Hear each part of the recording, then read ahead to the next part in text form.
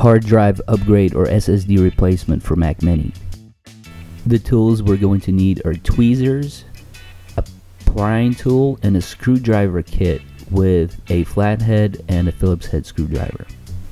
Go ahead and start by flipping over the Mac and prying into the seam on the right side. We're going to need to pry in from both sides, so use the flat-headed screwdriver as a prying tool to come in from the opposite side. Working your way and applying pressure, we need to kind of bend the case a little bit and push out the frame. Once you have that separation, you can just push it apart, and you can see it was being held in by pressure with plastic pieces on all sides. We'll first need to remove 3 antennas. They're held in with pressure, so by just gently pushing up on them, they should be able to unclip. Don't lose the spring that's underneath. Go ahead and pick that up and put it over to the side. Now peel back that little guarding tape.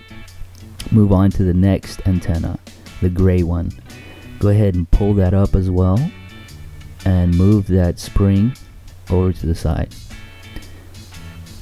Flip the Mac Mini around and get to the third antenna. This one we'll have to push in with our fingers and squeeze together as we pull up on it, and that should come right out like that. And this third spring. Okay, we'll need to remove these 4 Phillips head screws that are securing the DVD drive, optical drive. Okay, there's one there that we'll need an adapter for, and one right there. Go ahead and remove those 4. Use an extension to remove that one right there if you need. Go ahead and remove these 2.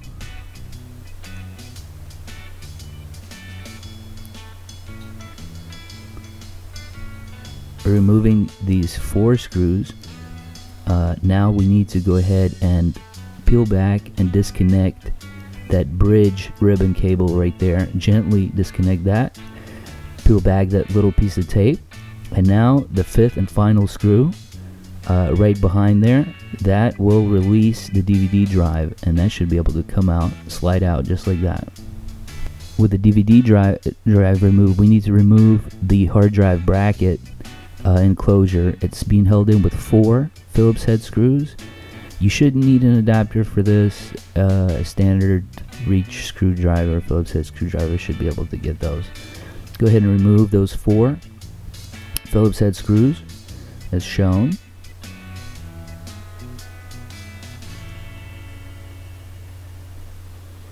With those 4 screws removed, go ahead and start prying and lifting up. That hard drive and bracket has a bridge that connects it to the logic board, so just gently push it up. One of the antennas might pop out, like this red one that I just moved. It popped out during the removal. Okay, so looking at the hard drive bracket, you can see it's attached with 2 screws there, and then also 2 screws sideways like you see here. Let's go ahead and remove these 4 Phillips head screws. So the side ones first. Okay, flip it over, and let's get those sideways 2 Phillips head screws. Now remember, after those screws are removed, there's a sensor that we need to remove. So go ahead and start prying and pushing the drive out of its socket, and then lay it down and kind of remove that tape there so you have some slack on that sensor cable. Okay, push it out like so you can get good exposure. You can see that sensor. Go ahead and just peel it back. It's glued on, and there you go. It's just a temperature sensor. Hard drive installation. Installing a new drive is as easy as putting the sensor back, aligning it, making sure it clips in correctly in the following orientation, slide it on to the SATA bridge, go ahead and re-secure the 2 Phillips head screws on the side first.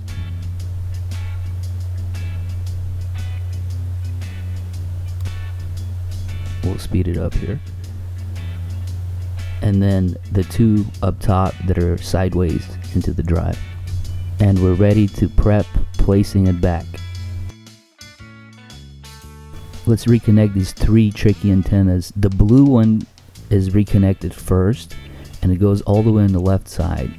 And then the red one goes all the way on the right side. Lay them down in the orientation like you see here. Now on the bottom right side, reconnect the gray one and lay it down next to the blue one. Now let's put the hard drive bracket back over it. Make sure that you have enough antenna slack for all of the antennas to reach the places where they get clipped in. Make sure to check that that connection bridge is plugged into the logic board and you have a nice and solid connection. Go ahead and secure it with the 4 Phillips head screws. Double check to make sure that none of the antennas became disconnected when you place this back. Let's slide in that DVD drive into the socket. Make sure that that's nice and connected. The first thing we want to do is we want to secure that rear Phillips head screw so that the drive is nice and flush with the I/O bridge while we work on the rest of the connections. Go ahead and plug back in that ribbon cable that connects the I/O bridge to the DVD drive. Okay, it's plugged into 2 places. Go ahead and secure that.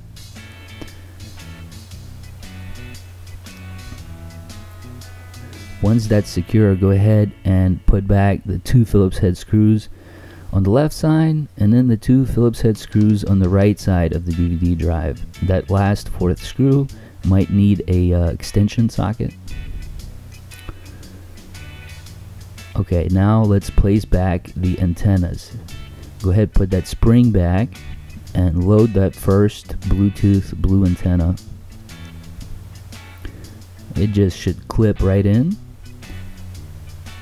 Okay, now place back the spring and the gray antenna, and that should click right in as well. Let's flip it around, and the 3rd and final antenna. Let's go ahead and place back that spring. This is the one where you have to pinch together with your fingers and then clip on top. So go ahead and pinch that and then push down on it. There we go, that's a lock. Okay, go ahead and place back the cover. Make sure to align everything. Once everything is nice and aligned, go ahead and apply a good amount of pressure to lock everything into place.